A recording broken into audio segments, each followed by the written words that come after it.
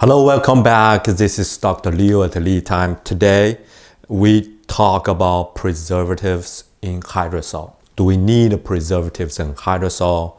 If you want to use preservatives, what are the preservatives that you can use in hydrosol, and what are the key factors you need to consider before you choose your preservatives, and then how do you quantify the performance or efficacy of the preservatives in hydrosol. Hydrosol is the herb extract made during the distillation. It made at the same time with essential oil. The difference is essential oil, because they are very little amount from the herb. For example, from the rose, 1,000 of the rose petals, you can make 1 drop of rose essential oil. So you normally make a larger quantity of the hydrosol during your making your essential oil. And essential oil, you not always can make essential oil, depends on the size of your distiller. So because some of the herb has a very low oil content, like a rose, jasmine, lemon balm, so you're gonna need a huge amount of this herb to make a small amount of essential oil. But for some other herbs like lavender, rosemary, peppermint, oregano, so you have a chance to make a small quantity of essential oil by using a small size of distiller. So hydrosol is on the other side, so you can always make hydrosol like rose water. Even you just have 10 pieces of rose flowers, you can still make a good amount, like 500 milliliter of high quality rose water. You can make lemon water, citrus, hydrosol, lavender hydrosol, rosemary hydrosol. You can make almost all kinds of hydrosol from small amount of herbs by using a small scale distiller. Hydrosol normally has its pretty good shelf life. For most of the hydrosol, they have over 6 months and even up to 18 months. So they have a pretty good shelf life. But there are a few things you need to be careful when you store your hydrosol. For homemade, fresh made hydrosol workshop, fresh made hydrosol, it's okay just using the fresh made without the preservatives. But there are a couple things very important. First, you need a good sanitized containers. So you need the container be sanitized, so you don't introduce the bad germs to the hydrosol. During the distillation process, so the hot temperature from the water, the steam will clean up. It will kind of like a sanitization, because steam is a sanitization method for most of materials.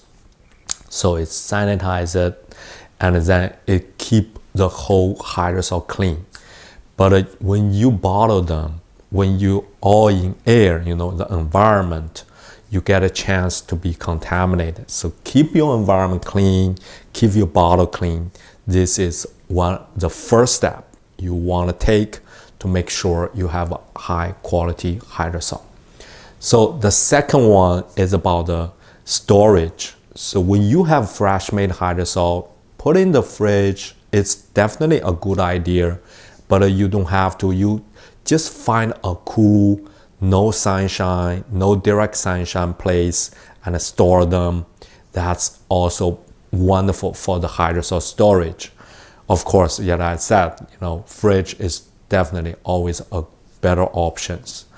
But if you want to make a hydrosol, for sale, for your products, you may need to consider the preservatives, because the shipping, the storage, and the customers, contaminations, all of those things, the temperature difference, so those can trigger some bad effect, including when you're making large quantity, right? The bottle may not be very well sanitized.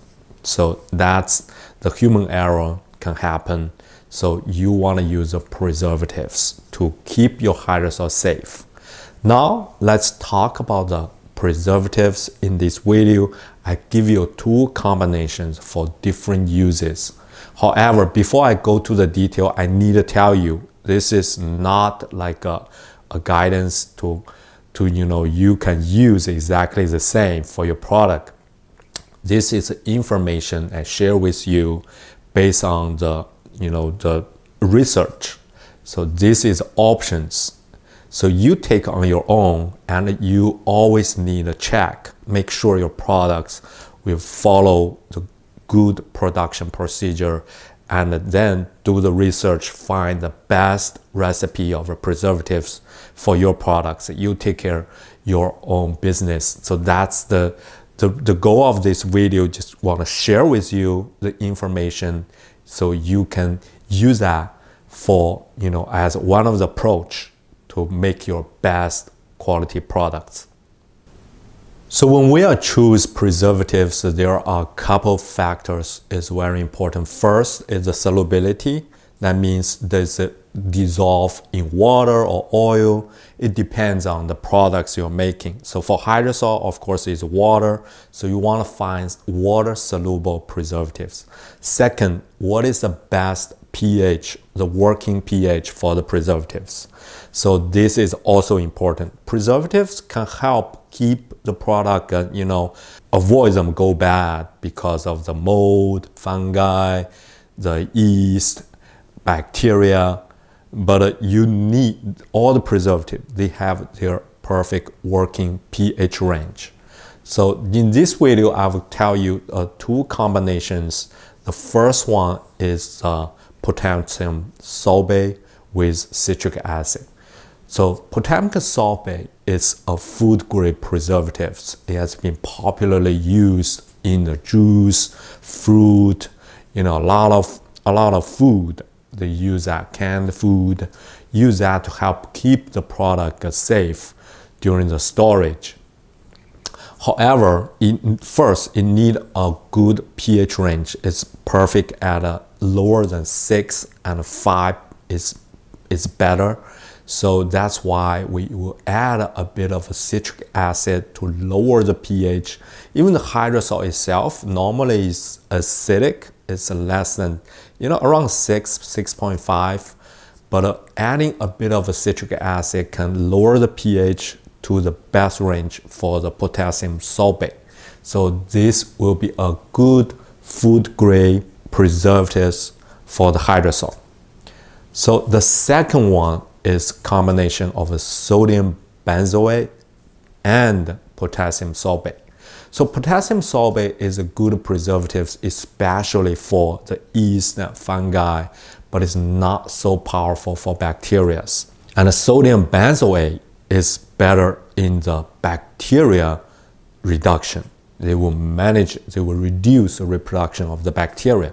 So these 2 can make a wider protection for your hydrosol.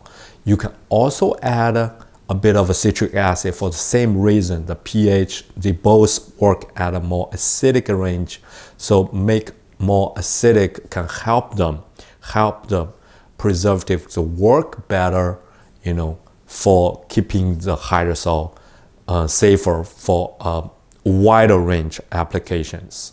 So we have a talk about these 2 combinations, the sorbate with citric acid and the benzoate sorbate and citric acid. So the first one is more like an enclosed system, and if you are more leaning to the food, drink side use of the hydrosol, you may think about that one. And for the second one, benzoate, sorbate, and citric acid, they are more like they are food grade.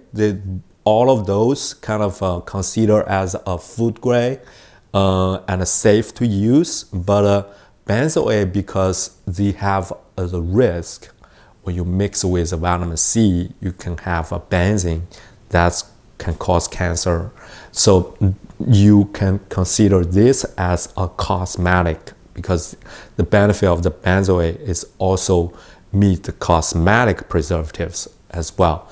So you can think about these 2 combinations for different functions. So next video, there'll be a member video. I will show you how to do the, the efficacy test, how to do the culture, and make sure your preservatives work well.